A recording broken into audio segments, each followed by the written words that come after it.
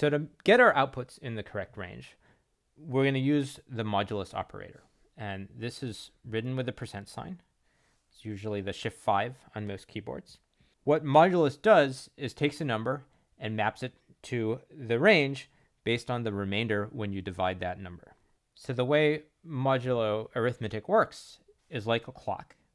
So if we think of having a clock with 12 hours, and then arithmetic on the clock is modulo 12. So if we were to evaluate 14 modulo 12, what that would mean is, well, if we start from 0 and we make 14 steps, or 1, 2, 3, 4, 5, 6, 7, 8, 9, 10, 11, 12, 13, 14, where we end up is 2. That's the same as the remainder we would get by dividing 14 by 12, and that's the result of 14 modulo 12 is 2. So now we're going to have a few quizzes to make sure that you understand the modulus operator as well as the ORed and char operators we introduced.